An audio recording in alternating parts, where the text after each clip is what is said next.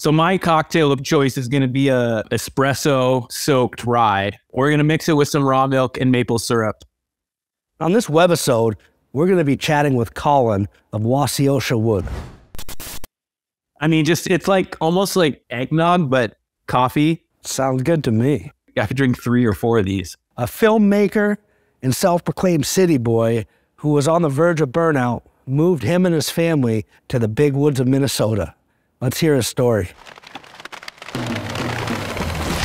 Hi, I'm Paul Grenier.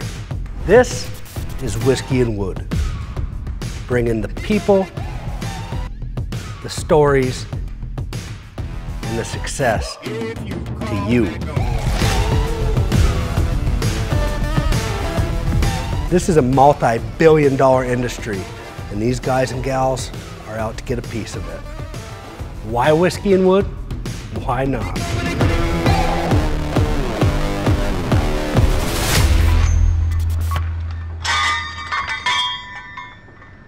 What do you want to talk about, bud?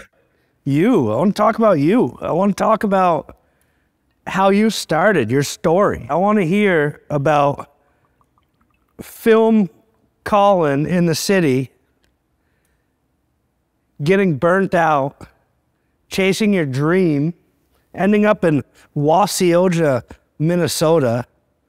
And when you called me the first time, I thought you were crazy. I'm like, who is this guy? Like, he's like, I'm a film guy, eclectic. Like, is he the real deal? And then the first time you called me, you FaceTimed me.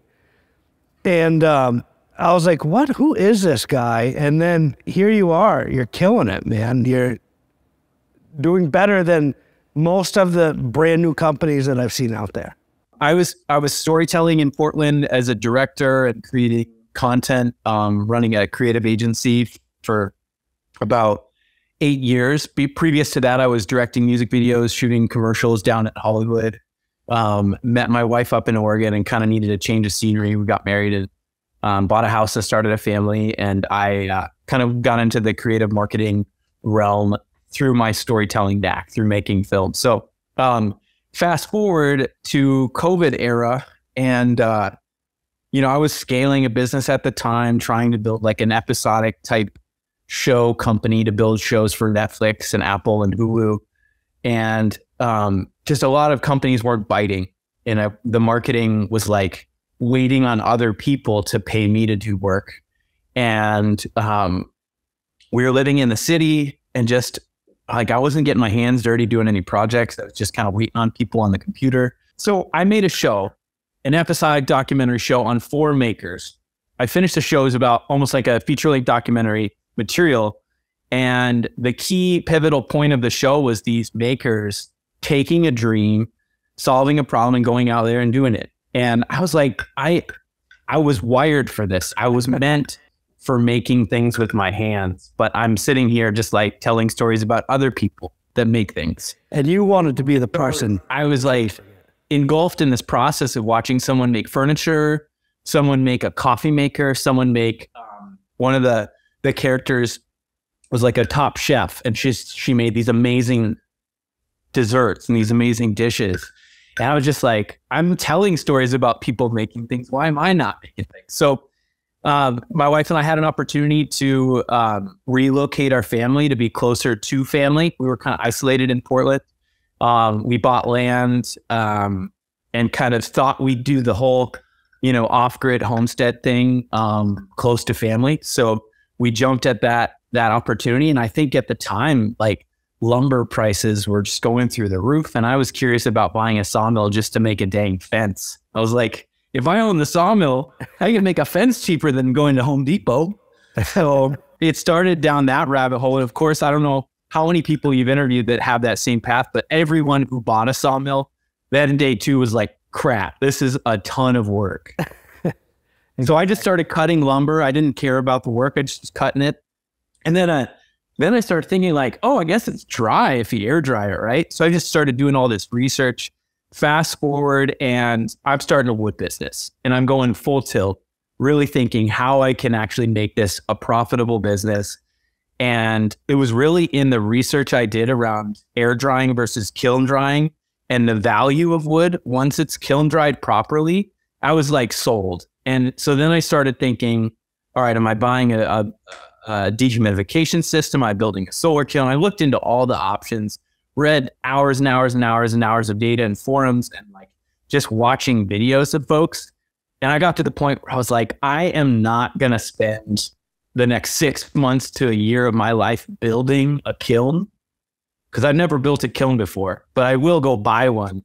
And next week I'll be turning a profit. Yeah, absolutely. So I plan to dry my own material. And I was stuffing the kiln week after week after week after week. I had been sitting on probably 5,000 to 8,000 board feet of walnut that I'd cut on my own property.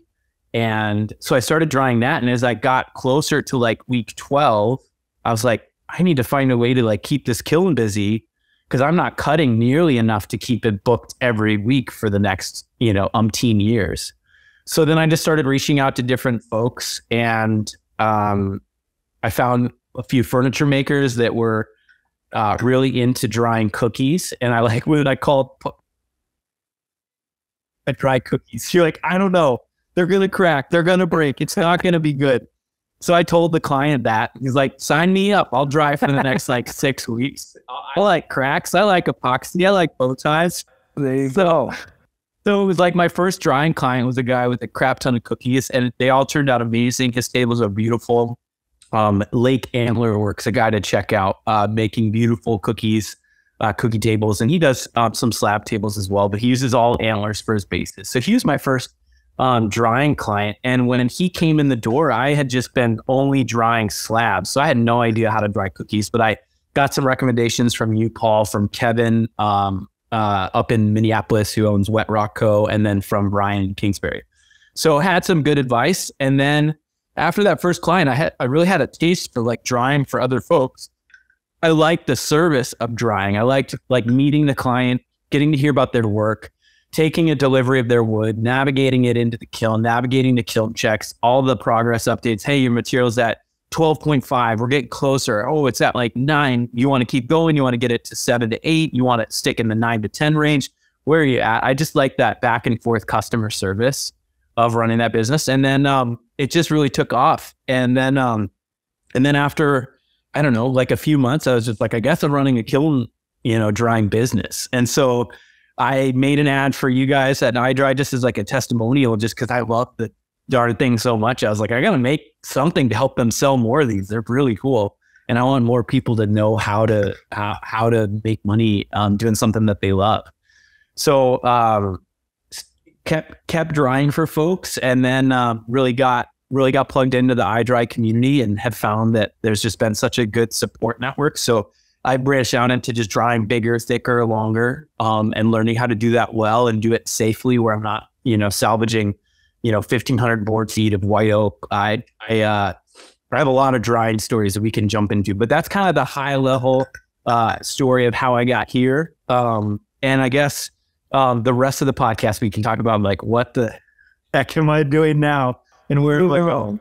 When I don't know if the catchphrase is still taken when you hear your family, but really when you become part of the iDRY community, it is like a family. We text back and forth. If you got a question, I'm a phone call away, and always happy to chat and see what you're doing. And, speaking sometimes at the wrong time of day. But look at that beautiful walnut behind you. Did you know when you moved to that cabin, was one of your thoughts, hey, this place is loaded with black walnut, like I'm moving and I'm going to harvest these trees? Or were you like, you got here and you're like, whoa, those are black walnut trees. Those are worth some money? Because I see some of the most beautiful. The story is we put an offer in on the property. Once it was accepted, I got a note from the seller saying, I'm taking 6 trees off the property. Wanted you to know this operation's been in place since before I decided to sell. You're welcome to jump out of the deal if that's a breaker, but they won't be, they won't be uprooting like a massive tree stand. They're not going to be creating any damage. We're putting in a new septic system. It's all going to be amazing. It's not going to create any detriment to the property. And I was like, sure, go ahead. That's fine. No big deal. Like, you should be able to benefit from your wallet that's on your property. And at the time, I was like, that'd be interesting. Like, if I could make a business cutting wood off my own property over the next, decade of owning it. So when I got here, I found out, oh, we only got $600 a tree. I started running the numbers.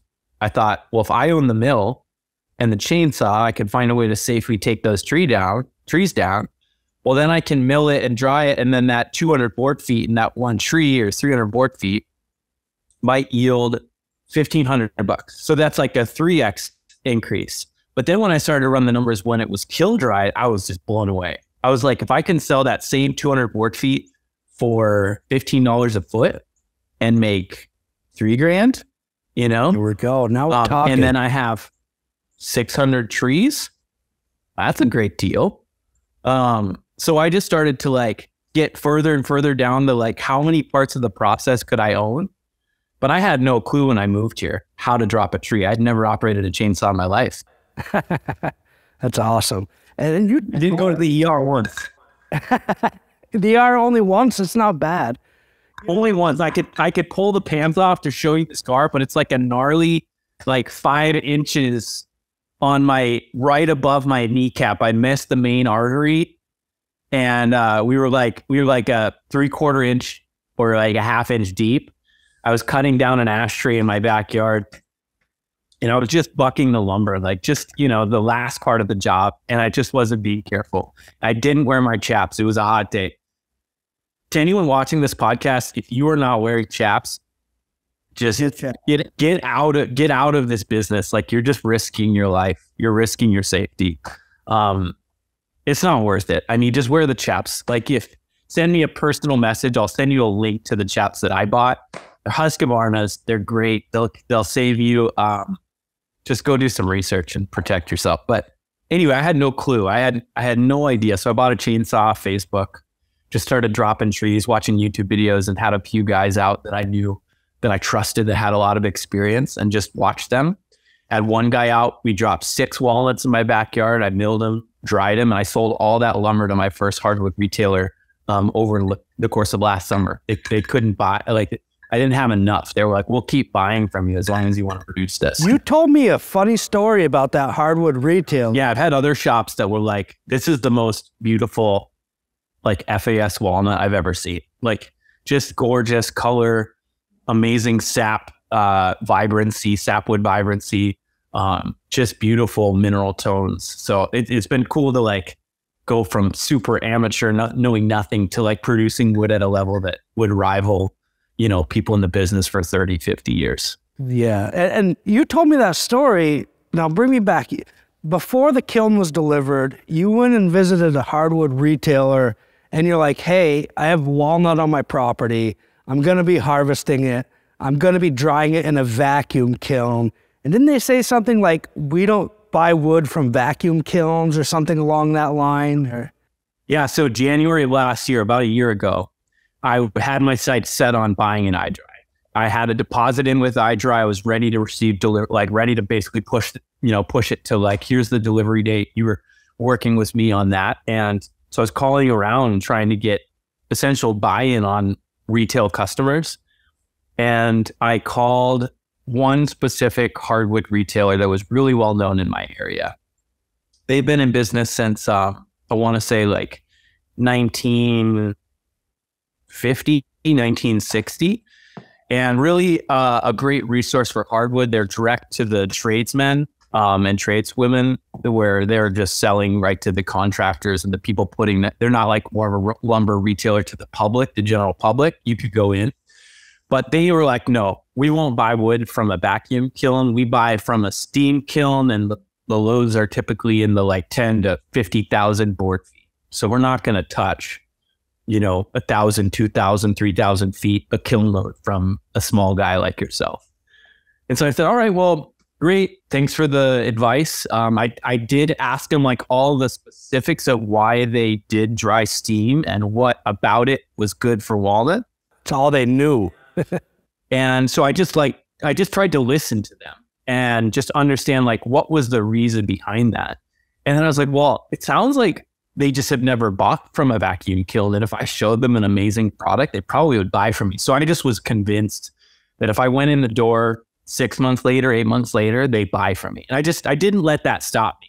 I got the kiln, I got set up, and I walked in the door last summer, I had been calling them, you know, like, hey, I'm getting the kiln in 2 weeks. You want to meet up in a little bit? They're like, yeah, we'd love to see product. And then I called and was like, hey, I just got wood out of the kiln. Like, you ready to meet up? And they're like, yeah, call us next week. So then I called them the next week. I'm like, hey, I've got the wood. I'm ready to come over.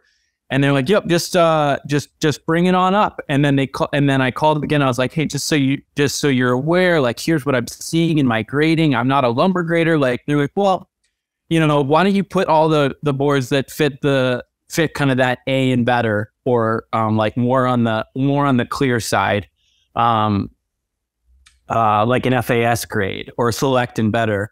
They said, put all those in one pile. We'll probably look at buying, or we'll look at them. Like, they still weren't convinced. And then I put aside all the other boards, kind of thinking these aren't even selected better. And I had to have had maybe only 500 board feet. I felt a little embarrassed. I was like, I didn't have a lot out of it. It was in the thickness that they wanted. They wanted a crap ton more of 6/4 and 8/4. In my first runs, I was drying pretty much like 4/4 to 6/4. But it's still beautiful stuff. So anyway, I put it all aside. I had maybe only 200 board feet of 8/4, and I had like 150 board feet of 6/4, and then I had a few hundred feet of 4/4. I showed up, and the main guy is looking at the wood. He's testing it with a moisture meter. He's like just silent for the first like maybe 5-10 minutes looking at the wood. And he's just like, the first thing that comes out of his mouth, he goes, I have to be honest, this is the opposite of what I expected. I was kind of just, you know, I've had sawmill guys come in, kiln guys come in, and like, I'm actually like really impressed with the quality. And he's like, I'm surprised. Like, I wasn't expecting to buy any lumber from you, but now I kind of want to buy all of it. And so then his dad comes in, really respectful gentleman who built this company from scratch. He's in his probably 90s. And he's looking at it kind of like, oh, I don't know about that. Like, vacuum kiln, you know, all these hesitations. And the main guy, his son, also just an amazing guy to work with, is like, you know, like, let's look at it. Let's test it with what we know about our quality standards of walnut. And then he starts talking about live edge. And he's like, we would never buy a board with live edge on it. I was like, I totally get it. Like, you don't sell live edge currently. You haven't seen the demand, but I was like, it's out there, and you can choose to get on that train or not. And it will take time to develop that customer. But I was like, you know, live edge is what people ask for these days. And you're going to get customers if you start carrying it. So I go there with all that wood, and basically, like, at first it was just kind of this like build the relationship meeting. It wasn't like I'm going to go there and actually do a deal. But then he basically, by the end of the meeting, says like, well, how much do you have of this thickness? How much do you have of this thickness? So I went back home. I got all of it. I showed up, and they bought every board I brought. They bought 200 feet of live edge. And they'd never bought live edge ever. Yeah. So it was really cool. And then they commissioned some larger slabs that were kind of showpieces to show off to the different customers. So it was really cool to have that, like, oh, wow, this is actually really good quality. And we're impressed with the wood beyond what we expected, you know, we would be. And I think that's an awesome story. And really, there's so many people who haven't experienced a vacuum kiln, because forever those steam kilns, that older gentleman that you mentioned, that's always ever seen, that's always ever known, and he may have heard a few stories about vacuum kilns, and you know the old saying, good news travels slow, bad news travels fast. So until you see the quality of the wood and feel it, they had to have it. They had to buy it. Oh yeah, and I believe me, they were like, you know, they gave me the numbers, and they were like, here's what we buy quarterly or annually. And if I could find the right log source, I might be able to be doing, you know, 10 to 15,000 feet a year with them. But it's just a matter of walnut in my area. Unless I'm taking it off my own property, it's hard to get it at a price that gives me enough of a markup to sell in that quantity to make it worth the effort. I go by the Ed Parsons rule, like, make it $10 buck a board foot profit. And he's kind of my guru in that, and just like setting the tone of, Well, if you're sawing for $5 a foot, sawing and drying, like that's your cost or whatever, and you're only selling it for $10 a foot, you're only making $5. And to be doing that every single month, crap ton of work for not much pay.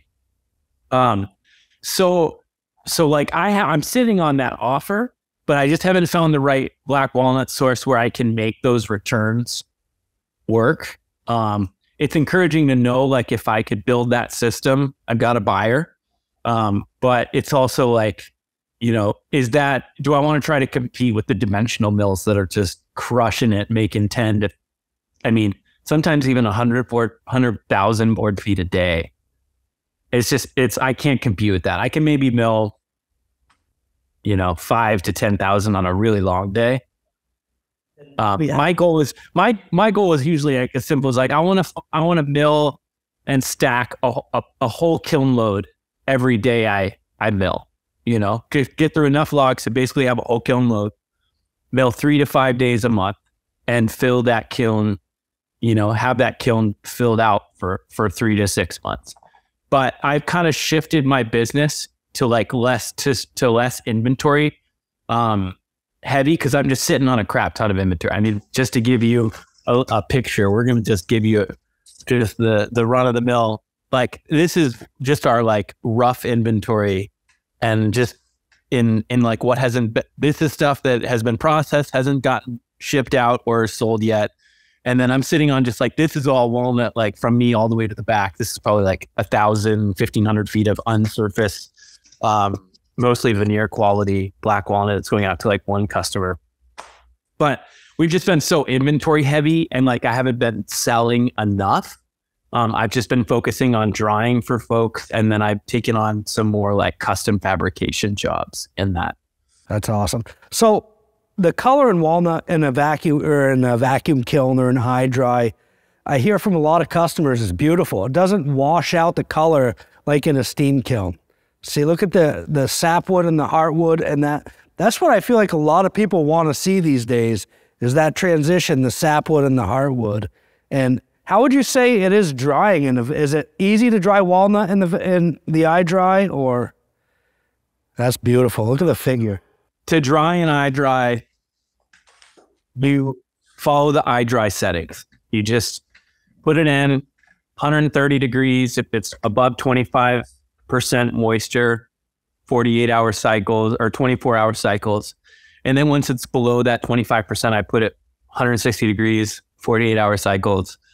I really don't do much other than that. There's no reason to. There's a lot of guys out there that are like, this many weeks at this temp, and then I bump it to this temp, and then I check, and then I add some water in the kiln, and then I take my daughter's stuffed animal and I put it in there soaking wet, and then I let that sit until it's kind of molded over and the drain lines are plugged, and then I flush it out with air. I char all the wood, I put it back in. It's like, I'm not into that. I'm just like, set it and forget it. Let's move on. You don't need to be, you talked about doing some other stuff and you're a busy guy. You don't need to be at your house now with the capability of the internet and being able to monitor from your phone. Yeah, I mean, here, let's do it. Can we share screen? Here we go. We could do screen, and then let me get, let's do this. Do you want me to share the screen? I'll just show you what I'm drying right now, where we're at. All right, so I can log into my kiln remotely while I'm on an edit job or I'm on a sawmill job. I'm away from the kiln, working in film production as kind of my like main job. Some weeks I like don't have the opportunity to be in front of the kiln, but I can just log in. I can go and connect and see how's my temp looking? How are my drain cycles? Do we need to bump up to 48 hour? Do we need to take it down to 24? Do we need to bump up the temp? There's just so many things you can do just remotely with the kiln now.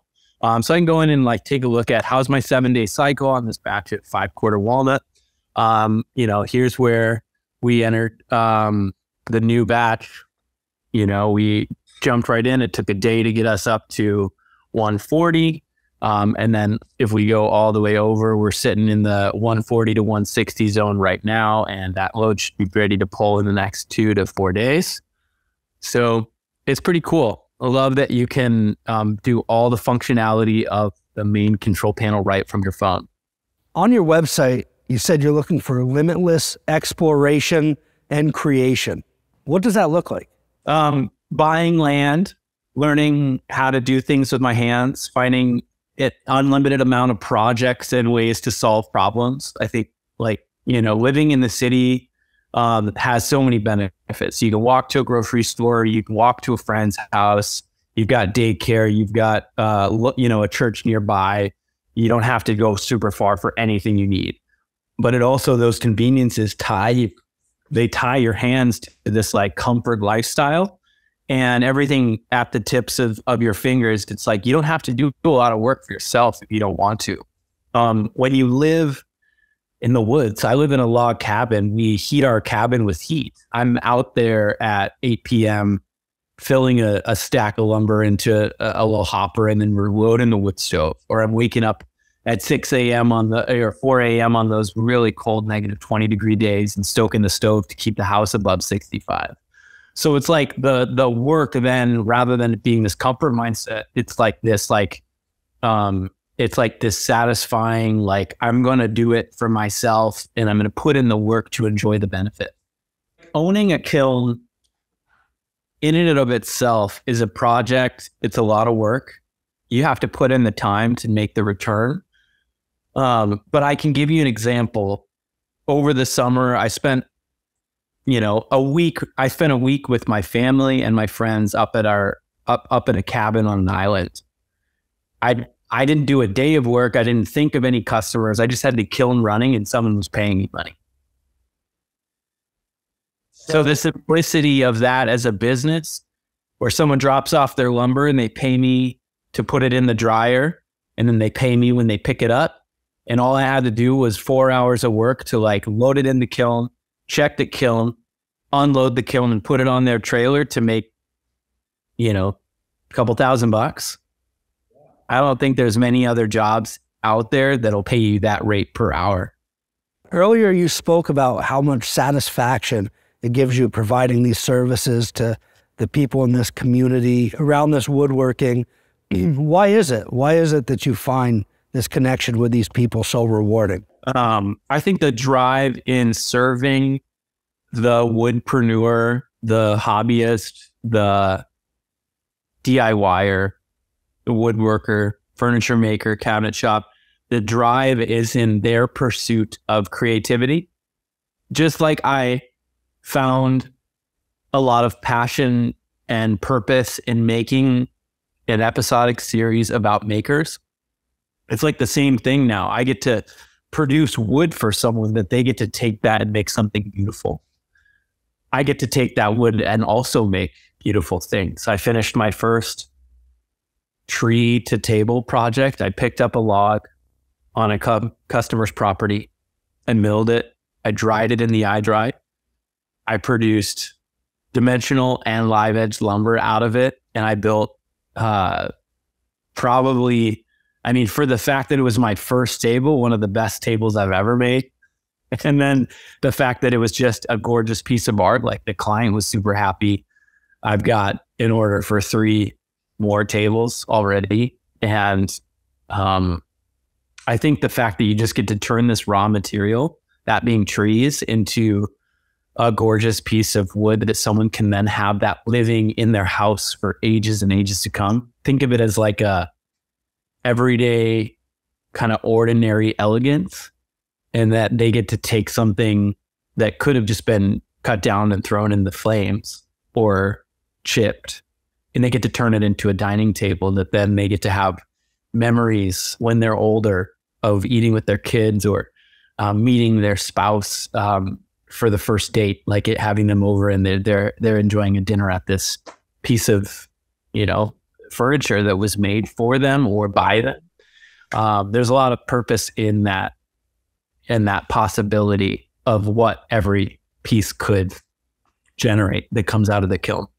And so, you know, we're this filmmaker helping them by sharing their story of all these creators, but now you're a creator who is still helping those creators, but you get to fulfill your need and desire to make something and to be a part of that process. And it's just an awesome story. For sure, it's a humbling thing. You know, then what, like any person who has bought an iDRY or wants to buy an iDRY, you have this kind of thought in your head of like what I could turn wood into if it was kiln dried. And then you get the kiln and then you dry the wood and you're sitting on the wood and you can't make enough projects to like make that wood go away. Like you can make so much wood in a short amount of time.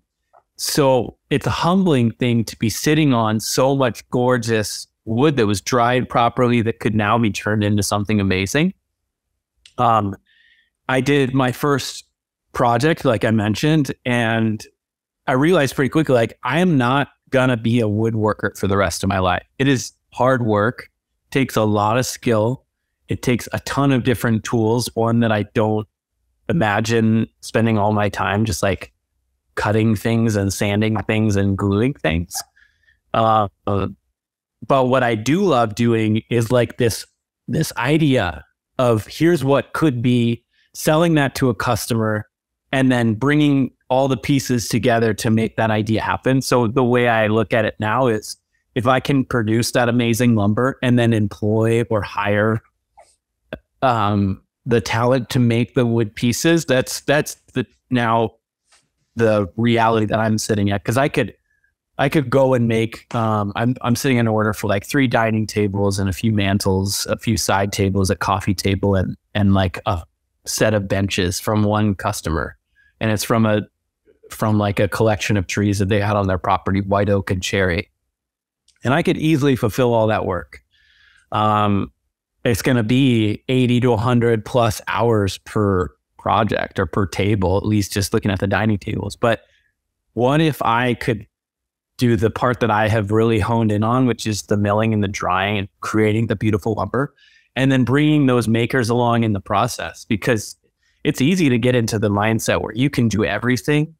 And with an iDRY, you really can. Like, you can go cut the tree down, you can slab it with a friggin' chainsaw for all I care, then you can dry it, then you can make that, table.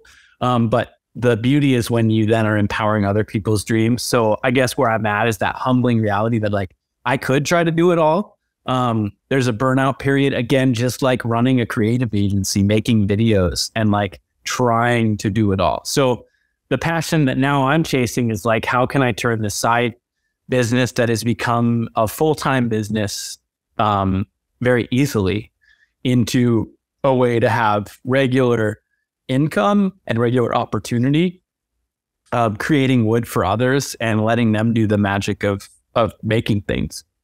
So would you say you feel a sense of pride and integrity working with these craftsmen and material that was harvested off of your land that's going to be used for generations? Yeah, it's cool. It's cool to get a call and say, hey, we have these 8 trees that are going to go to the dump. Like, do you want them? They drop them off. And then a couple months later, I'm sending them pictures of like, here's what it got milled into. Here's how it got dried. Here's the slabs as they turned out. And here's an end product. That's pretty cool. It's like, it gives me a lot of pride to know that we're doing justice to those potentially detrimental actions that would just be created by just burning a material with no end benefit.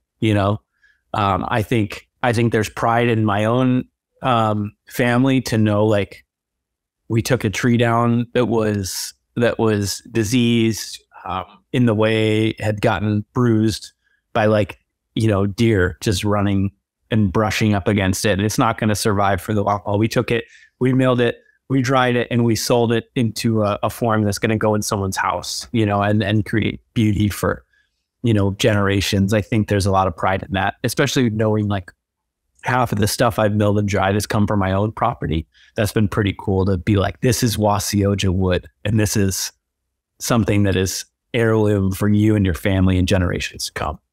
What is the one takeaway or key takeaway that any advice you'd give a guy who wants to go down this path? Like, what's a lesson learned that you could pass on to them? Good question. Well, the first lesson is don't buy a kiln without a plan to put a shed over it. Okay. It's a good lesson. I spent all of my fall basically retroactively building a shed around the kiln versus just building the shed and putting the kiln in it. Don't ask me how to fit 2x6 walls that are like 30 feet long next to a kiln with a gap of 6 inches between your other shop. It's almost impossible. So the real recommendation though would be, one, plan ahead. So don't just buy the kiln and then come up with the plan later. Really plan out all the steps, write a business plan, write out your customer base, who you're going to actually call. Go spend, a few hours a week just calling prospective sawyers and cabinet shops in the area. Really test the market. I bought a kiln in a market where I knew within essentially like a 60-mile or a 50-mile like circle, I was the only person with a kiln in it.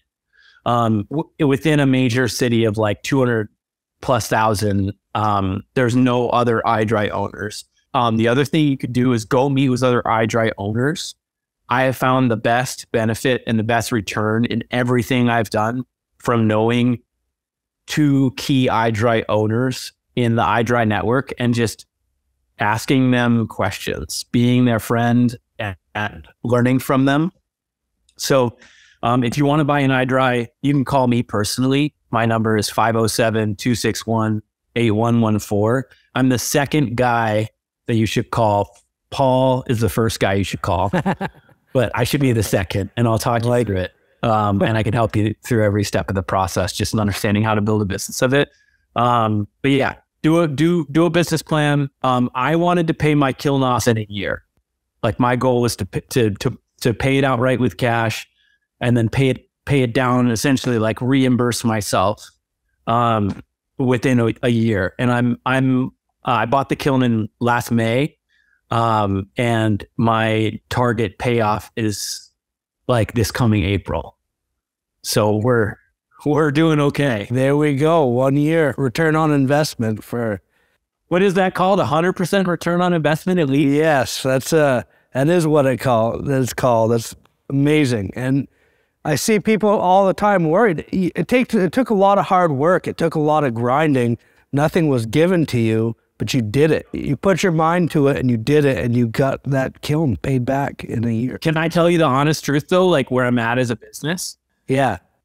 Every month it scares the crap out of me. I mean, it's like every month I'm like, sure, I'm going to make 30 days at $225 a day or 250 or 200, like whatever the rate is based on how full the kiln is and how long, material's going in, and how many loads I can get in a month. But every month I'm like, am I going to make it?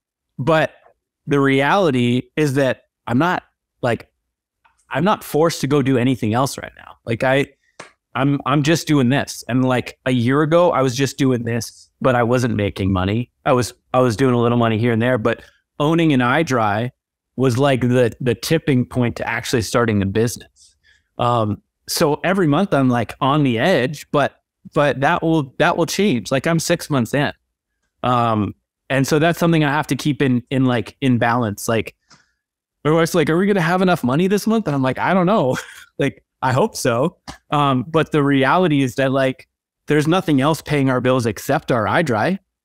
So that's amazing. I mean, there's not many other tools you can go out and just buy. And then like within a year, you've paid it off and you're paying your bills.